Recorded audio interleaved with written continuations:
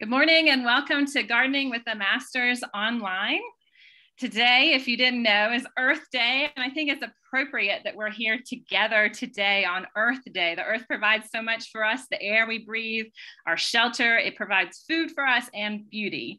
And each of us in our gardens and in the world around us, we perhaps give a little bit of thanks for that today. And hopefully we're going to learn more about how we can care better for our little corners of this world and celebrate the beauty that we have, that we share together in this world. Today we have our lesson today is called What Works? And we have a panel of master gardeners with us, and they're going to share with us what they grow, how they grow, where they grow, and we're going to hear their best advice for us. And we're also going to hear from them their biggest lessons that they have learned and that they hope that we can implement in our gardens. As a reminder, I want to encourage everyone here to put questions that as they arise into the chat, and we will look at those questions at the end of our panel series today. So, but put your questions in as they come up. And so I'm going to ask each of we have four with us now. We may have a fifth person joining us on our panel. We have Lauren and Pam and Ginger and Sherman with us today. And I'm going to ask each of them to introduce themselves.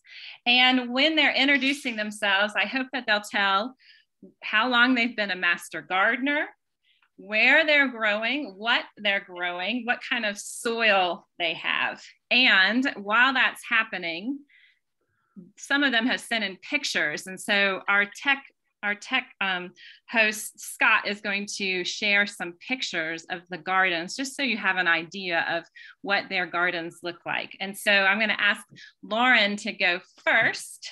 Lauren, if you'll tell us again how long you've been a master gardener, where you're growing, what kind of soil you have, what you grow. Sure.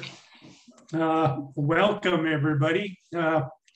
My name's Lauren Mines, and I've been a master gardener since 2007. I have my garden in Rio Rancho, and I have been gardening here since about the mid-90s. So it's been quite a while. I use raised beds because our soil here is very sandy. And of course, it's fairly alkaline in nature, and with very few amenities for humus and everything else. The soil is pretty much sandy, and so supplementing the soil with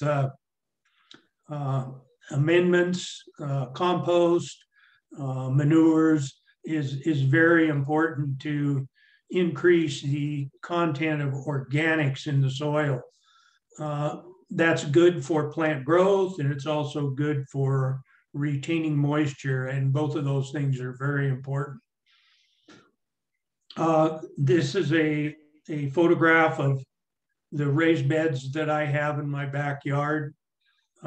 Some of the plants are perennial, like onion chives and thyme, and there's a small strawberry bed that's perennial, but essentially the beds are intended for growth of whatever vegetables I decide to grow.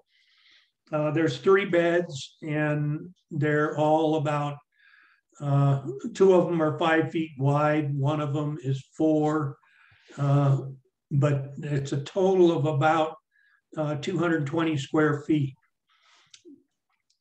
just to give you an idea. These are constructed out of wood, 2x6s essentially, and I just stack the 2x6s as I need additional room for soil amendments or whatever. you'll notice that there is a structure that is above the raised beds. And that structure just attaches to the garden shed building on one side, and actually my shop at the back of the garage on the other side. So it's very easy to support that structure and the wind doesn't bother it. On top of that are rolls of shade cloth so that I can roll out shade cloth and shade whatever parts of these beds that I desire to have shade. I don't typically use the shade cloth all summer. When the temperatures get above 90 or 95, I will partly shade the garden because vegetables like sunshine. So I am exposed totally to the south, so I don't have any problem getting enough sunshine to all of the beds. The largest bed on your left there on the other photo is close enough to the shop on the back of the garage that it starts getting shaded about maybe 2:30 in the afternoon. So if I'm going to raise some plants that like lettuce or spinach that will tolerate a little bit of shade, I would locate them in that bed first. And they tend to do well if they're shaded a little bit in the afternoon hot sun. Thank you. Thank you, Lauren. I'm going to ask our next panelist, Pam, to introduce herself and tell us a little bit about how long she's been a master gardener, where she grows, what kind of soil she has in the garden where she is growing things. So okay. Pam. Hi. Thank you, Meg. My name is Pam Knudsen, and I have been a Sandoval Master Gardener since 2021. The garden today that I'm speaking of is a food production garden located in Corrales. It is the altitude is 5,023 feet, which I think is the lowest in the Albuquerque area, or near so. But it is a 1/3 of an acre garden. It is the family practice garden. The soil is loam. And so this here is a picture of before the snow ends, we're putting out irrigation tape. So awfully chilly out there, but we're getting ready for spring.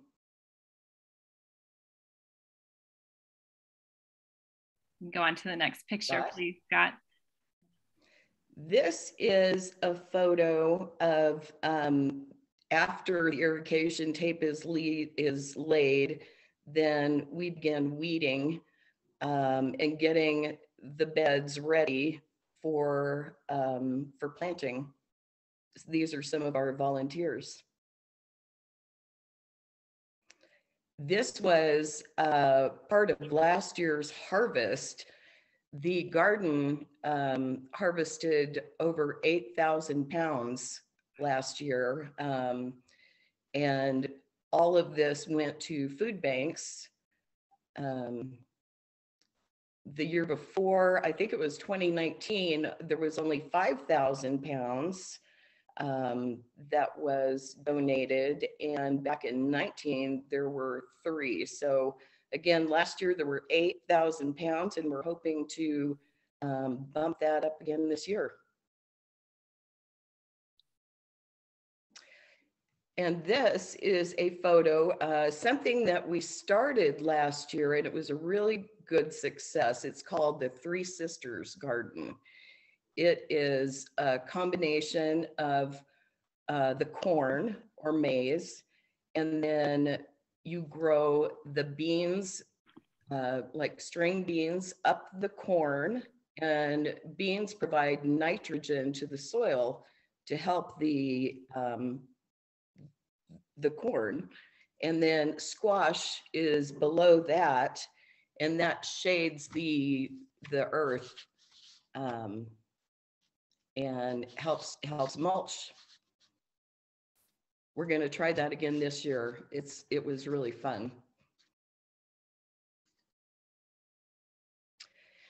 Here is the garden in full bloom. Again, our volunteers out there, we couldn't do it without these volunteers. They're just amazing. We're continuing to both harvest and weed, adding additional compost is needed. A lot of this green, at least for the tomatoes in the very back, we used a commercial injection fertilizer for the first time, and it made a big difference. From a lot of times the tomatoes will get blossom end rot, and when we tried this method, it really reduced that and gave a better supply of tomatoes. Thank you, Pam. And just to be clear for our audience, Pam is a volunteer at the Corrales Family Practice Garden, and this is as much as I think I would like to have 8,000 pounds of produce in my garden, I don't know what I would do with it. So we're not, yeah, so she's got lots of help too there. Our next person I'm going to introduce herself is Ginger. And Ginger, if you'll tell us how long you've been a master gardener, what you grow, what your soil is like, we'd love to hear from you. Okay. I'm Ginger Golden, and I've been a master gardener since 2014.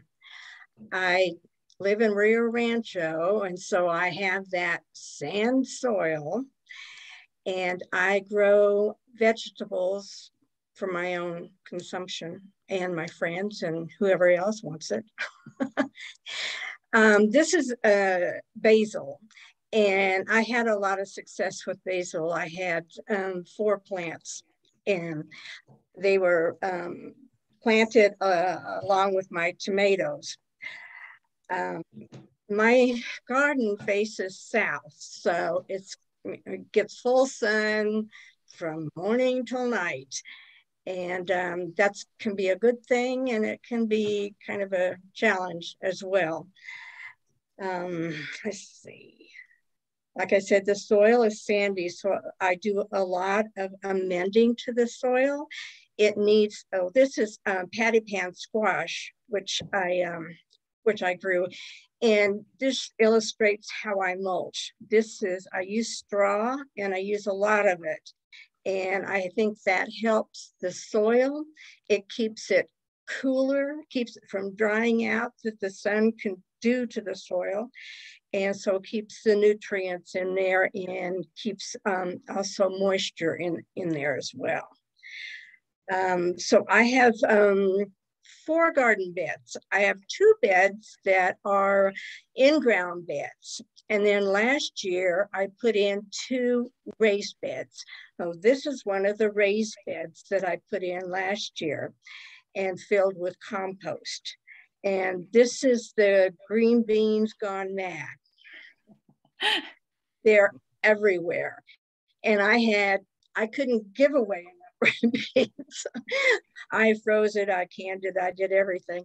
But it was quite a success to have so many green beans, and I've not been able to grow them in the past. They just didn't grow, but they sure did well last year. And so I do a lot of fertilizing because the soil is sand, so it has no nutrients in it. And so I fertilize on a weekly basis with different kinds of fertilizer. This is a photo of both of my new raised beds that I have. And I have the hoops on them so that I can put shade cloth over them if needed. And the one on the left, I'm growing the tomatoes. I grew determinate and indeterminate tomatoes and cherry tomatoes, which I will not do again. But that has okra in it, also has eggplant in it. So I grow a variety of vegetables, and the ones that seemed to have grown the best last year, besides the green beans, was the shishito peppers. And they were a big success. Got a lot of those. Thank you, Ginger. All right. We're going to hear from our next master gardener, who is Sherman. Sherman, will you introduce yourself and let us know how long you've been a master gardener, what kind of garden you have, where you live and grow, what kind of soil, and how you amend the soil if you do. Okay, can they see me? Yes. Okay, my name is Sherman Levinson, and I am a transplant from Las Cruces to Albuquerque. I became a master gardener in 2010, Doña Ana County. And then we have been in Albuquerque for the last 4 years, and I'm a master gardener with Sandoval County for the last 4 years. So total of about 12, 13 years, plus some gardening and, prior to it. I live in the northwest part of Albuquerque, the Ventana Ranch area. The soil is kind of yucky, sandy. I really don't use any natural soil at all. I do container gardening, and I have one above ground bed that's on legs. It is a raised bed, but it's on its stand. I amend my soil. I use commercial potting soil in my containers, and then I put my own amendments in it. And according to the different plants that I plant tomatoes and bell peppers, eggplant. I have a strawberry patch, a couple of little fruit trees. I grow potatoes in the container. I come from a farm ranch operation where we used to grow potatoes out in the corrals in the old hay barns with just old tires. And we'd get tons of potatoes just in straw and manure and old in the tires. Anyway, so I grow potatoes in my raised bed. I grow radishes and different lettuces and things in the early spring, and then starting in the summertime, I go to squash in that bed. I use the commercial fertilizers, like I say, according to the different plants that I grow. I don't really have too much trouble with pests.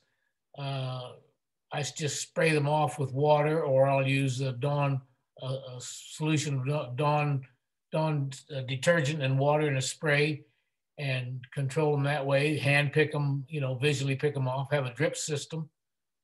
I haven't had, my biggest disaster, I guess, is probably overwatering. That's probably the nemesis of all gardening, either underwater or overwatering. And I probably overwater a lot. And Albuquerque is so different from gardening down in Las Cruces.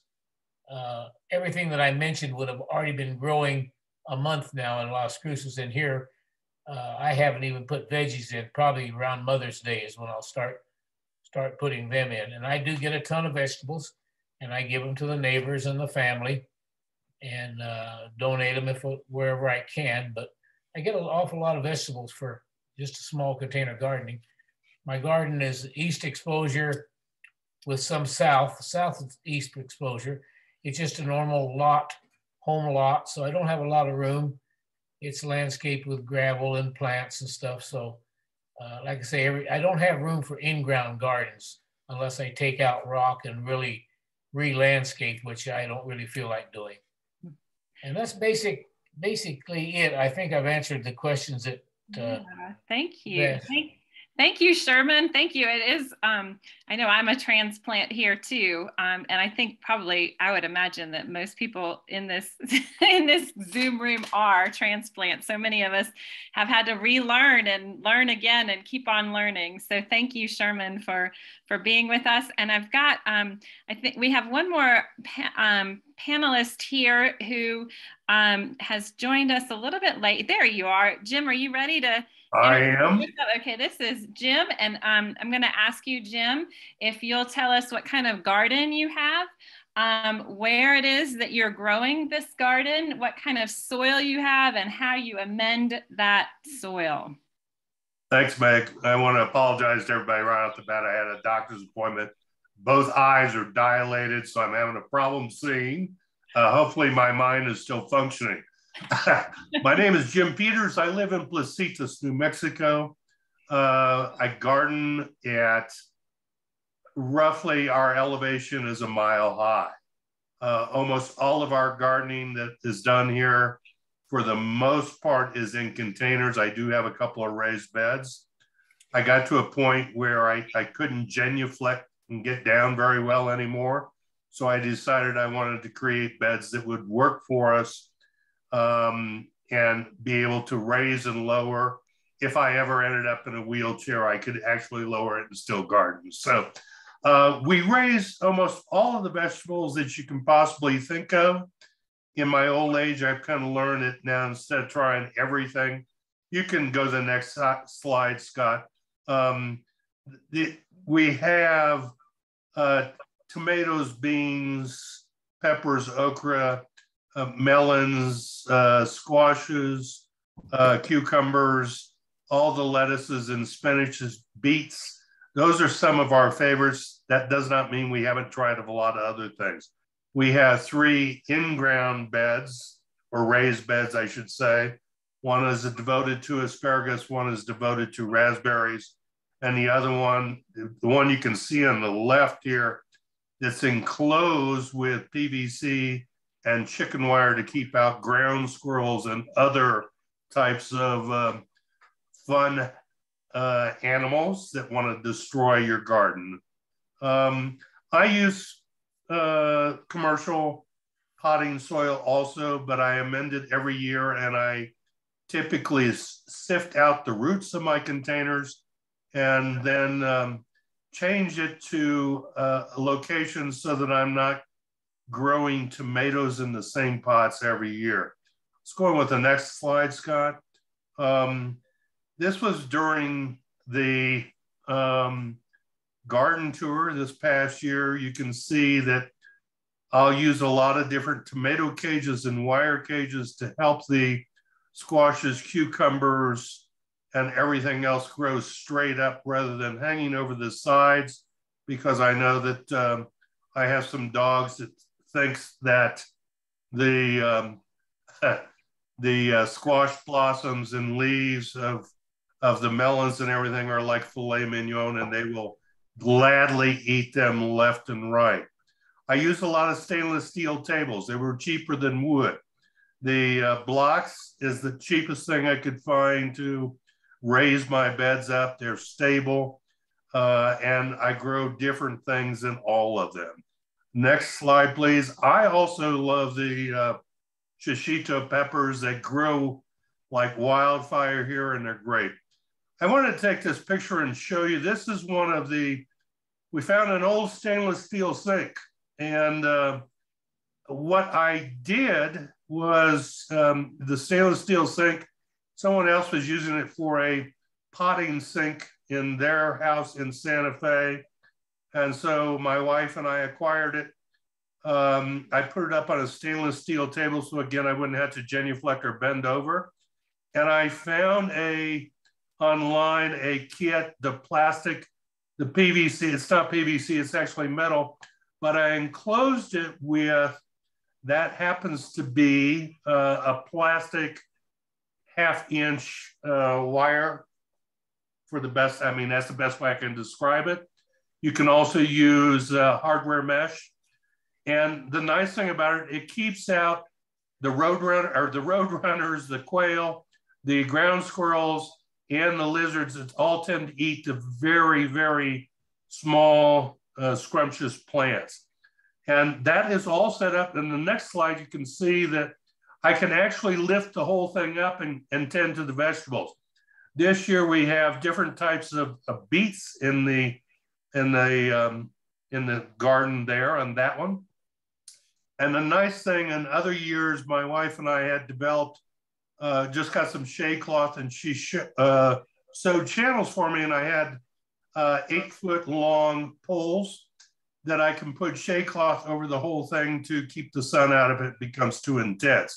It also, when I bought the thing, I had to modify it a little bit, but it also had a tent that I could create almost a greenhouse effect and protect the plants from frost, etc. So you can get very creative. I use, like I said, containers. You've seen them pretty much all the way through. Amendments, we use compost and fertilizers. We have a couple of compost bins, and we use those, like I say, all the time, just constantly switching out the soils. There's nothing you can't grow, but I learned again in my more I do this that I'm now just going after the things we really love and we can, that primarily being beets, okra, tomatoes, and then of course the daily vegetables, the spinaches, the lettuce, etc. that we eat. That pretty much covers it. You gotta prepare for those bugs and the animals that sacrifice to the garden gods is what I call it. So thank you. I try to beat that every chance I get. Thank you, Jim. All right, so I'm going to move on to the next question for our panelists, and we've sort of alluded to it, but and we've heard a lot about some of this, but I want to just take it a little bit deeper. I want to ask you, who are your garden arch enemies? I've heard some about lizards, which I had no idea lizards ate things other than bugs. I've heard about some other pests. And so I'd love to know, what are your garden arch enemies and how do you control or limit their damage? And Lauren, is Lauren with us still? Oh, here he comes. Okay. I guess he logged off by accident. All right, let me just go ahead and we'll move on to Pam first, and then we'll come back to Lauren. So Pam, what are the arch enemies of the garden that you volunteer with here in Corrales? There are two. One is the squash bugs, definitely. We do a lot of squash at the family practice garden, and we actually even had to remove the squash plants because there were so many and replant. When we did that, it solved the problem for the most part, but when you see them, you pick them off, you pick off the squash bugs. You can wash it with soapy water. Same with aphids is the other one, is just wash them off. If there's any way you can get that you can corral a bunch of ladybugs, that would be nice because they love aphids. That's their favorite meal. But mostly just picking off and spraying. All right. And so it's aphids and squash bugs are the two big enemies there at the, yes. They're the big ones, yeah. Okay. Lauren, we're just talking about who are the arch enemies of your garden and how have you controlled for them or vanquished them perhaps from your from your midst? Well, I've had plenty of enemies. The latest one that's really a difficult one is last year, I really had a bad case of root nematode. And it just completely wiped out my carrots and has always been somewhat of a problem with things like tomatoes, squash, even bush beans. I've had some problems.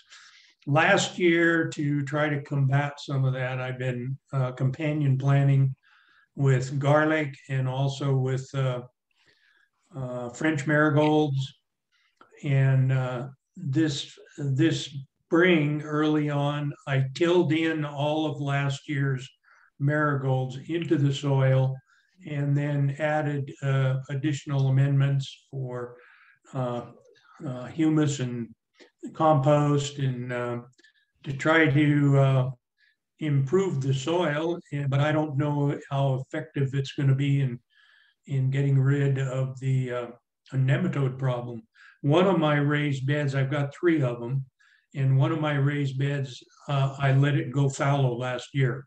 So I didn't plant anything in it and made sure I kept it weed free, tilled it several times. Apparently tilling and retilling is one way of combating some of root nematode. The only other pest I've really had other than squash bugs, and I do have a technique that I use for combating squash bugs a little bit anyway. I had a pretty good bout with spider mites, red spider mites, and boy, were they hard to get rid of. You can blast them with water and get them off, but 2 days later, they're back. And they really were attacking mainly bush beans. And they were even going from one bed and then they'd show up in the next bed. So, and that was a real problem getting rid of those. Eventually, I took the plants out and put them in garbage bags and disposed of them. But other than that, maybe we've had a few 4-legged pests in the past. I have had a pretty good bout with skunks. I even had one year a raccoon. And in a desert environment, I have no idea where raccoons come from. I also had about 1 year with wood rat, and just happened to decided to nest in my wood pile. And what he was really after was a grape arbor that was fairly close. And boy, he was harvesting grapes like crazy. When I took the wood pile apart, you could tell that on top of the vacant areas in the wood pile, he was making raisins. And it was almost incredible. But I ended up getting rid of him. But the skunks were interesting. I actually live trapped 3 of them, and the Rio Rancho animal control will pick them up and dispose of them somehow. I don't know if they let them go or what, but they were live traps, and they just devastated a pretty good corn crop that I had. I went out one morning and every bit of the corn crop was laying flat, and it was almost amazing. So I started trapping them with a live trap, and it worked. I mean, I got 3 of them, and you would think that you know what, to pick up the trap and get rid of them, you got to really be careful about getting sprayed. They were so docile, I could not believe it. Curled up in the bottom of the trap and just sleeping. and of course, the animal control people know how to handle them and not get sprayed. But and the raccoon was the same way. You could come right up to the trap and they were sleeping. So, you know, it is funny. But anyway, those are my worst pests. But right now, I'm really trying to combat the root nematode problem, because if I don't solve that problem, I'm probably going to replace the soil totally in the raised beds and maybe modify them so they're more like container type gardening application. Thank you, Lauren. It's really interesting how, as a new gardener myself, and looking up to people like you who've been doing this forever, that to hear that you're still experimenting and trying new things like the marigolds and tilling them into the soil to try and seeing what's going to happen. Thank you for sharing with us your your experience. Ginger, how about you? Who are your arch enemies and how have you combated them? Squirrels. Squirrels. Squirrels. One year I trapped and relocated 17 squirrels. Wow. I mean, that's all I was doing is, taking them to places where they didn't have squirrels. Now they do. So that was my biggest problem and they will eat anything. And you can't keep them out of anything. I mean, fences don't work. They just, get right in there. Yeah. So what I found really helped was a dog. That really helps. She keeps them out. She chases them and keeps them out so they don't do so much damage as they did in the past. I had fenced in my garden and they still got in. I don't know how they do it, but they can get in anywhere. And in the past or last year, I had a big problem with squash bugs. And this year, I sprayed peppermint oil regularly on my squash plants, and I did it on my tomato plants as well. So I didn't have any hornworms on my tomato plants, and I didn't have any, well, I had a very few squash bugs. I would get out there every day and check for eggs, and I would squash the eggs. But the peppermint oil really helped. It's something that insects don't like the smell of, and they will stay away from it. I also, with the squash, the vine borers that you can get with squash, I used aluminum foil wrapped around the stem of the squash in order to avoid those. And I didn't have any squash vine borers and very, very few squash bugs that really didn't do much damage. So yeah, but squirrels are the worst. And when you were spraying the peppermint oil, were you mixing it in with water? And is there a ratio? Was there a magic ratio? Yeah. There's a couple of teaspoons in a gallon of water, and I put it in a sprayer, and just spray the plants regularly, maybe twice a week. I would spray them all, and I didn't have any pests, didn't have any aphids, didn't have anything. Wow. And I also did companion planting, so that helped too. Okay, we're going to talk a little bit more about companion planting in just a moment. Sherman, how about you? What are your who are your arch enemies, and how have you battled them? I think the only really two that I've had is squash bugs and aphids, and I just wash the aphids off and just use that detergent and soap and just combat them that way. I really have not had a big problem with them. I don't know if it's the area or if I just been lucky, but no more than just a normal problem. Haven't really been a headache. I seem to have been able to control them.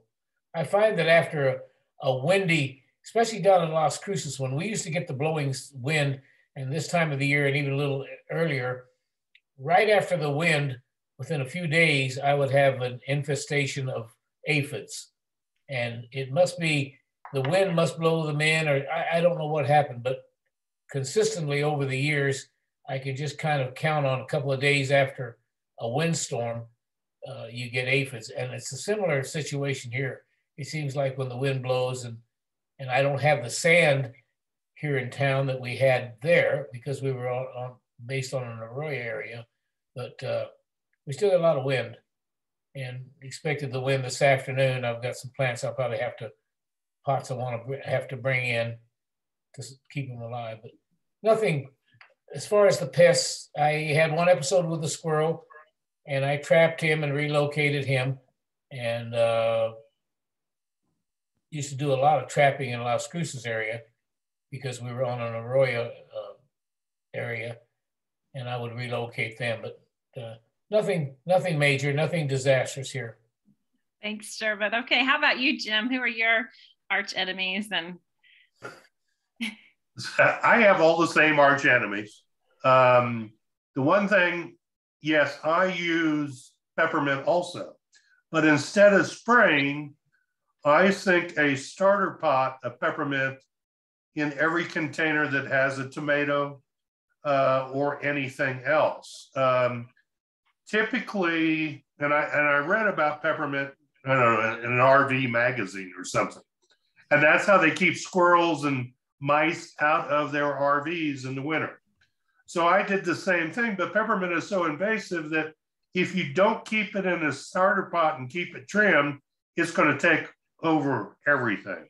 So in the winter, I just take them out. I take all the little pots out, put them in a big container, let it overwinter, and then in the spring, I cut it back up, put it in the little starter pots again so that I can sink it with all my companion plants throughout the garden. And I also put basil too in with everything.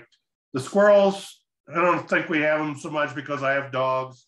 The mice, I about eradicated them, I think, because of the peppermint. They've gone someplace else. Plus, we had a very friendly bull snake that loved living here. And quail still come and jump on the walls, and somebody watches out for everything, and the rest of them go help themselves to whatever they want. That's why I have those enclosures. And then again, the lizards, occasionally the dogs are pretty good at getting rid of them, but some of them get by, and again, they nibble on all the infant plants. So that's why I use a lot of different types of cages that I've constructed. All right, thank you. Thank you. Thank you all for sharing your struggles, the battles that you engage in your garden. The next question I have is about companion plants. And so for those of us who aren't aware of companion planting, is where you put two plants and you grow them together to benefit one or both or more of the plants. And so I would like to know, we've already heard some, like Jim was just talking about planting the peppermint with his tomatoes because the peppermint keeps the pest away from the tomatoes. That's an example of companion planting. Are there other matches of companion plants that you found that work well for you? Lauren, do you have any suggestions of plantings together? Well, I've predominantly used French marigolds, and I had a lot of French marigolds, and I plant them randomly throughout the raised bed to try to give some exposure, all throughout the bed to the roots of the marigolds. I think this year I've been reading up on the root knot nematode problem, and I think I'm going to also try chrysanthemums. Chrysanthemums are a natural vegetative pesticide, if you will, for certain soil-borne insects and diseases, and it's actually the source of some organic pesticides that imitate chrysanthemums. So I'll probably grow a few chrysanthemums, and then the suggestion is to till them in when they dry in the fall, and just till them into the soil, because what you're looking for is contact with the areas that might have the nematode problem. Other than that, I've used garlic pretty much in various locations in the bed, and I don't know if that helps or not. But anyway, we'll see what the marigolds and the chrysanthemums do. I mean, it's there's really no pesticide that's reasonable that I know of that to get rid of the problem. The Seed and Eat garden had somewhat a similar problem, and Penny came up with an additive that she's putting in her drip irrigation system, and had some success with eliminating the problem that she had with nematodes. I have no idea where those buggers come from, but I had really good stand of carrots last year, and it's the first year I have ever had a problem with carrots, and they were just totally unusable. They were just full of knots and had not matured the way you would expect them to mature, and they were just, I just eliminated all of them. Wow. Thank you. Thank you, Lauren. How about you, Pam? Do you all do companion planting at the family practice garden? And if so, what do you plant together? Well, we have the only companion planting we've done so far has been the Three Sisters beds, which are working very well. We haven't done companion planting in amongst the vegetables in the garden, but we do have a large pollinator bed on the west side of the garden, and then at the very end on the east side, we have insectary beds. So what insectary beds are is that brings in, it brings in both types of insects, you know, the good ones and the bad ones, but between the pollinator bed and the insectary bed, it keeps out a lot of problems. So what we're going to try this year is integrating some companion planting into those rows. There's like 28 rows, I believe, in the garden. So we're going to intersperse some companion plants. So we'll let you know how it goes. All right. Thank you. Thank you. And so when you said the insectary mix, you said it draws both. So it draws the bad insects away from the plants that you want to protect, but it also attracts the insects that you want to have in your garden. Is that correct? That is correct. Okay. That is absolutely right. Yes. All right. All right. Thanks, Pam. Ginger, how about you? Do you do companion planting? And if so, what and how? Yes, I do. I'm a real believer in companion planting. I planted, the photo, basil. I planted 4 or 5 basil plants right along where my tomatoes were. And I also plant French marigolds. They were around my tomato plants as well. And like I said before, I had no insects on my tomato plants, no hornworms or anything. And I also plant nasturtiums, and they're really good as well. And they're so pretty.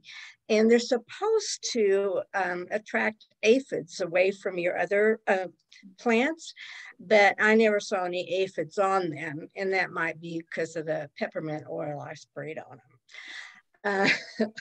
This year, I am going to add some companions, chives. I'm going to put in chives, and I'm going to put in onions. And that's supposed to also keep pests away from your crops that you want. So yeah, companion planting is great. Thanks, Ginger. You're welcome.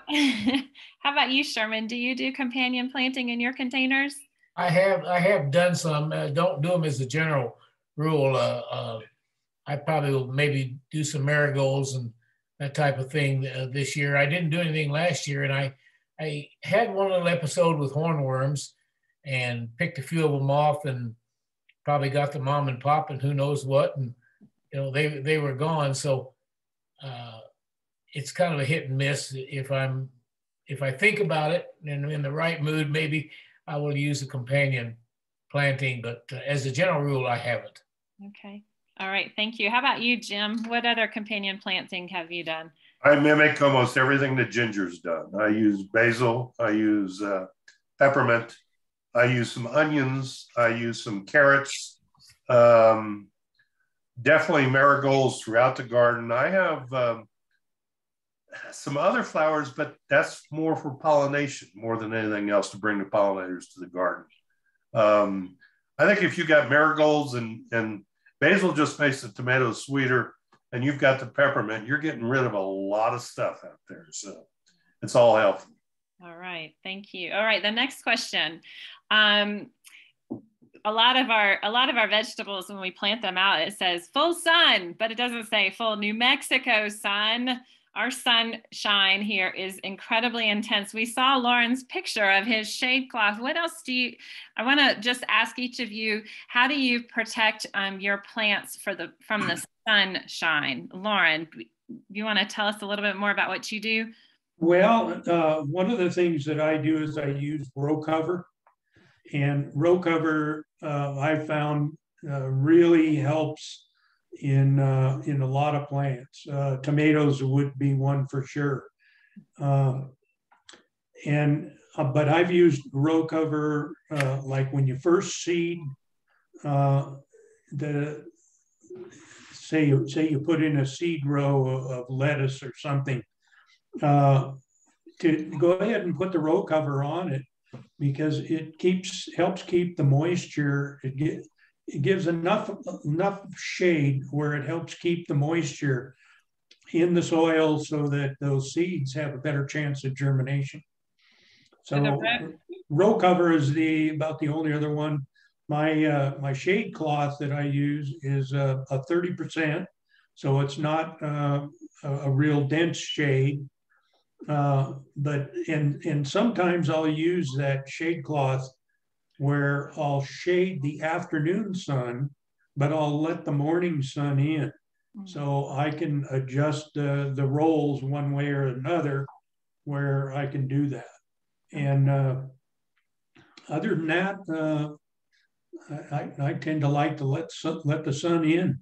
And the other thing that's real important when it really gets warm, like Ginger uses straw for a mulch to keep the soil moist so it doesn't dry out so quickly.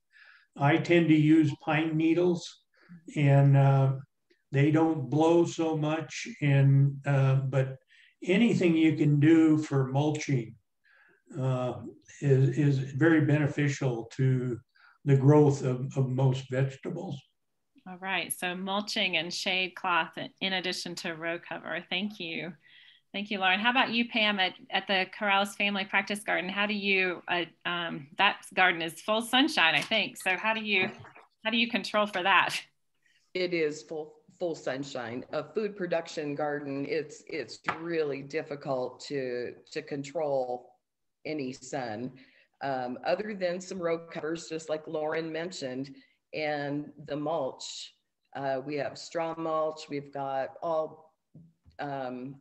leaves, we've got whatever we can use to cover up the rows.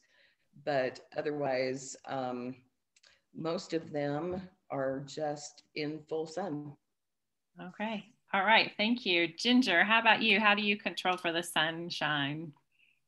Well, there's not a whole lot you can do. I use shade cloth. So when the temperatures get 90, 95 degrees, I'm putting shade cloth over my beds. And of course, I use the straw as a mulch to preserve the soil. There are plants, and I'm going to try this year. I understand that you can grow, if you grow sunflowers close to your beds, that'll help give them some shade. And so I thought, oh, it'll be pretty, and I'll try it. What the heck, you know? So that's about it. I mean, shade cloth, I don't know what else you could do. Shade cloth and sunflowers. That sounds like a good recipe to me. Yeah. How about you, Sherman? How do you control for the sun? I use shade cloth, and then I have kind of a mesh, wire mesh thing on my raised bed, and I'll put some sun cloth on that. So that's really about all I do. I used some straw to winterize some of my strawberries and stuff this winter, but the wind get a hold of it, and I have some artificial grass, and it blows all over. So straw is kind of messy. That's not my favorite item, but I do use a shade cloth. Okay. All right. And Jim, how about you? How do you control for the sunshine? Shade cloth, as I explained earlier, I bought it. My wife sewed pockets in it.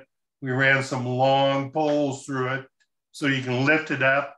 And the nice thing about having the poles on the side is you can actually clamp it to certain things or put bungee cords on it, because we have tremendous winds in Placitas.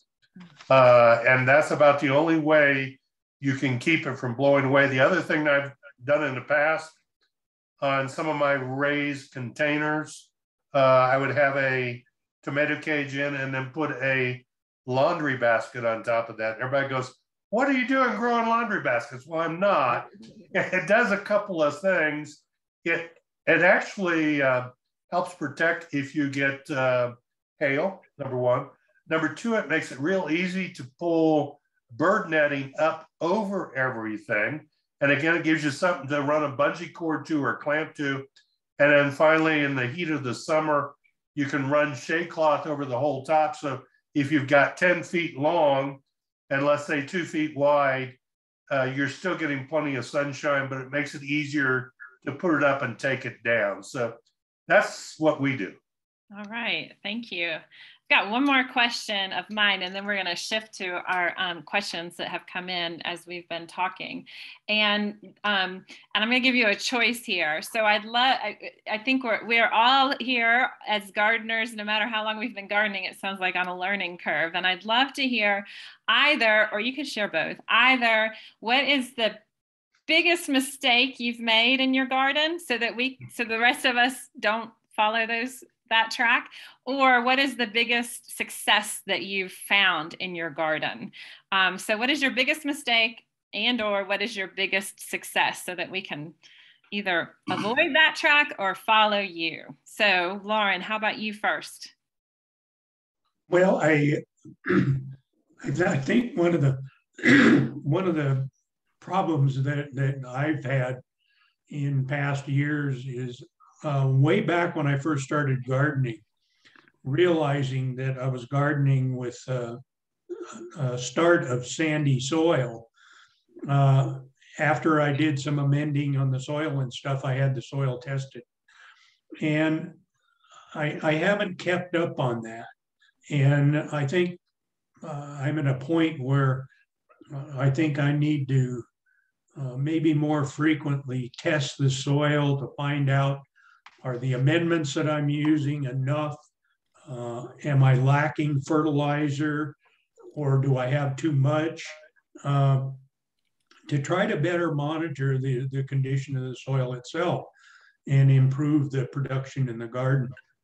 I can tell over the years when I first started out with the raised beds that the production was very good, and almost everything I grew was really good. And I kind of have gone downhill a little bit in the way of production and real quality vegetables, I think. And so I think testing can really steer you in the right direction as to what your soil needs. All right, thank you. I'm putting in the chat that that if you're interested in doing soil testing, that you can contact your master gardeners for information on how to do that, how that can be done. How about you, Pam? What is the biggest mistake or the best success for you?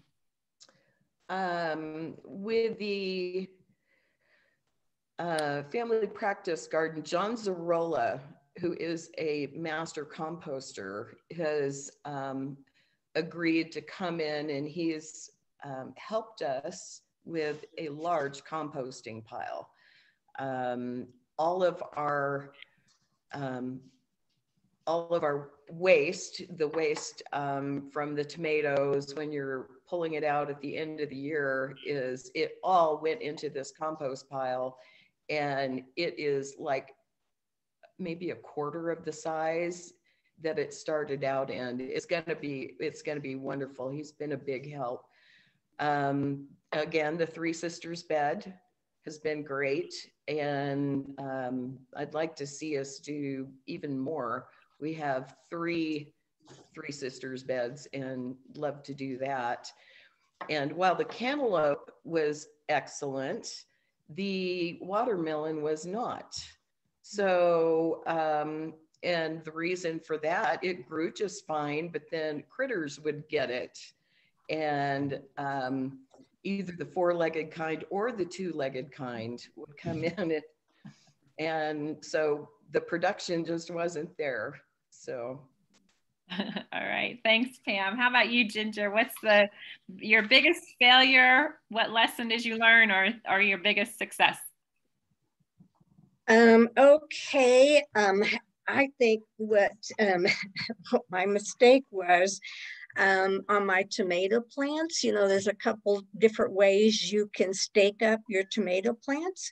And I tried this thing called Florida weave, which is where you had a post at each end of your bed, and you take rope or twine or whatever, and you weave it through the tomato plants, and as they grow bigger, then, you weave it.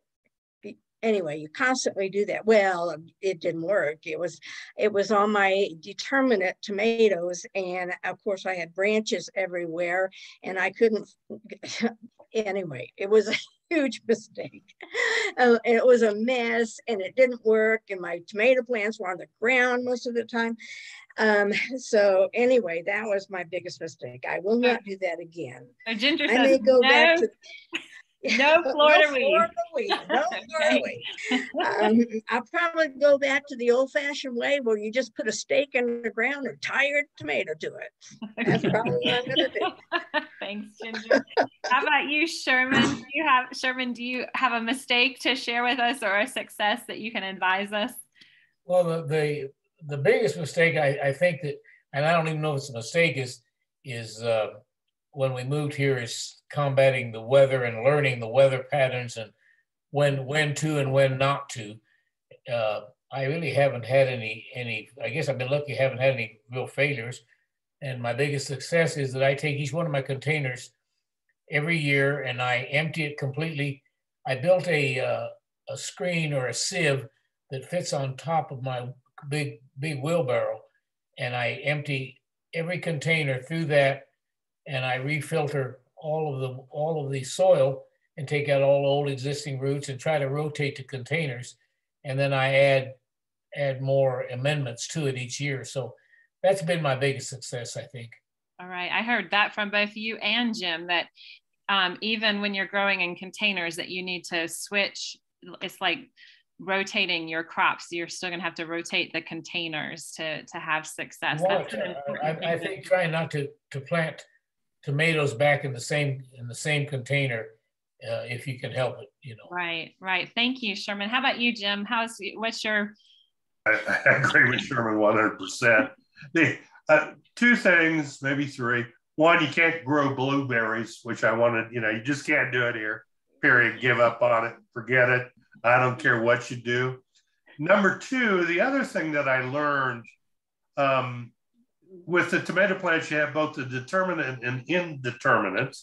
The indeterminate, you never know how tall they're going to get because of our weather.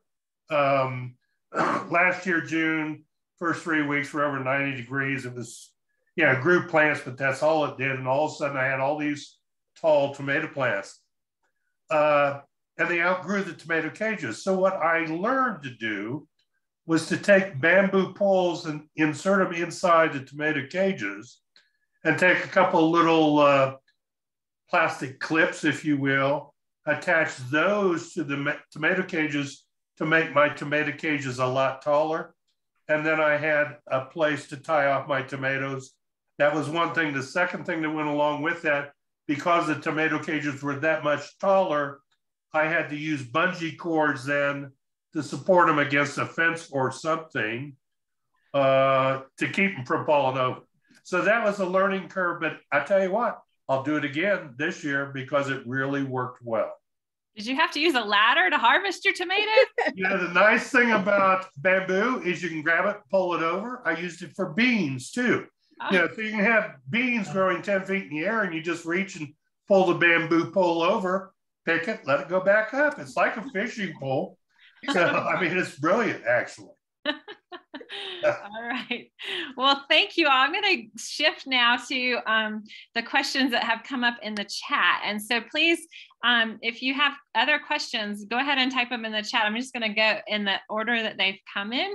And while we're getting ready to do that, I'm going to remind everyone here that Sunday is the Sandoval Master Gardeners plant sale. We're going to do it at the Growers Market in Corrales beginning at 9. It's cash only. Ginger's one of our plant corrallers and babysitters, and she'll be there. You can meet her in person. But then also, just so you know, every Sunday there's going to be Sandoval County Master Gardeners there to answer questions.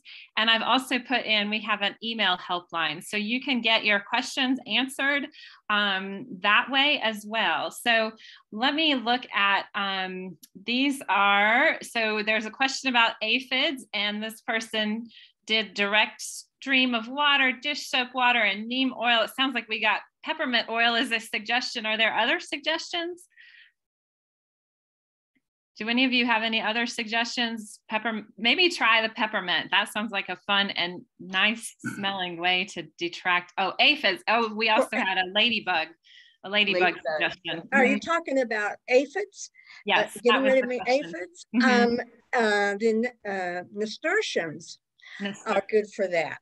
Oh, the companion planting of nasturtiums. Okay. Yes. All right. Thank you, Ginger. All right. So let me see. Oh, this is a post from Maureen, and she says that St. Felix Food Pantry will take any extra vegetables or fruit anyone has.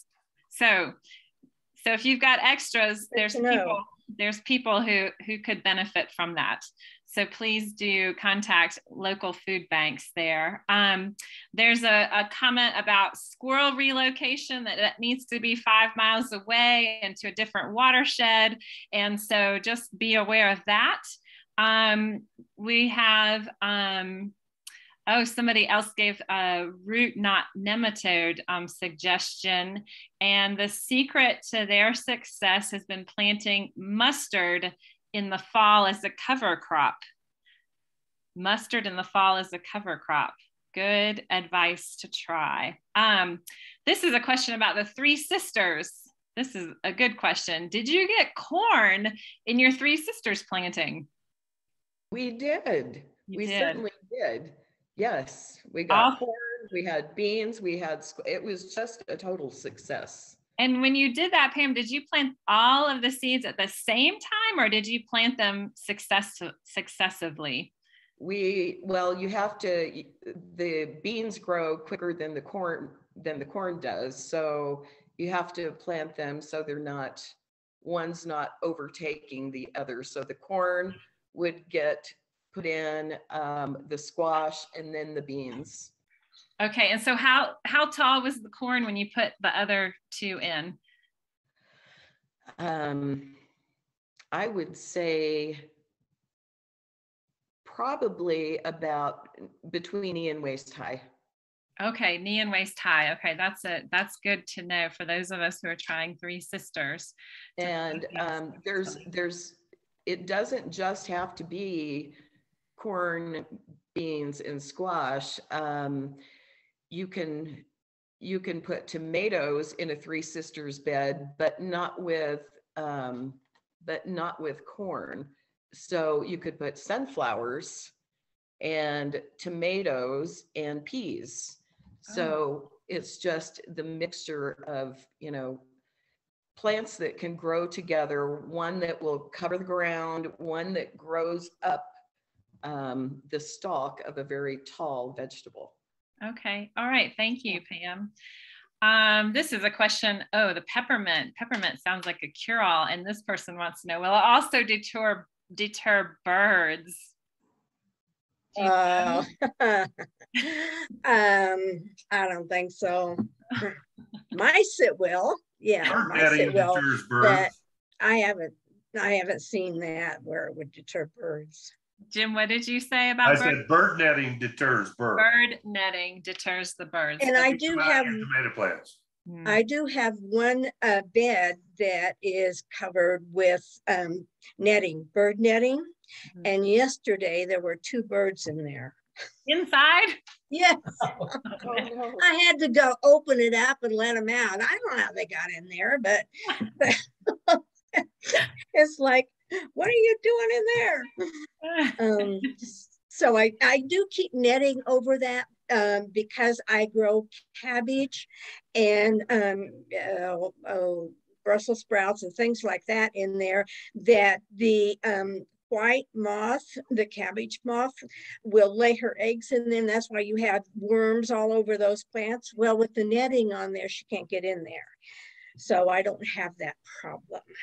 Okay, and that's bird netting that you're using for that too. Yeah, I put bird net over my brassicas. Okay, okay. This is another question that came in about green beans, someone who hasn't had very much luck with them. And they're wondering if maybe the green beans need shade cloth. Does that help them grow successfully? No, I didn't have shade cloth over my green beans. Yeah, I think what they need is really good soil. And that, you know, composted soil, they need really good soil. And but other than that, I did fertilize them. I mean, I fertilize practically every week. I fertilize with fish emulsion and compost tea and alfalfa tea.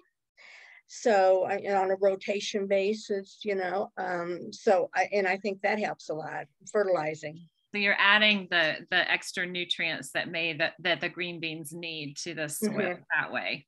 Right. So and keeping the soil cool as well could help. With the 3 sisters, you've got the squash that's covering that soil. So that's keeping it nice and moist and covered. And then so the plant can grow well. Okay. All right, that's really helpful. So another question is about the mulching. I've heard a lot of you say stuff about mulching, and wondering how you keep your mulch in place, especially those of you who use straw mulch. How do you keep it in place how do you keep it from blowing all over?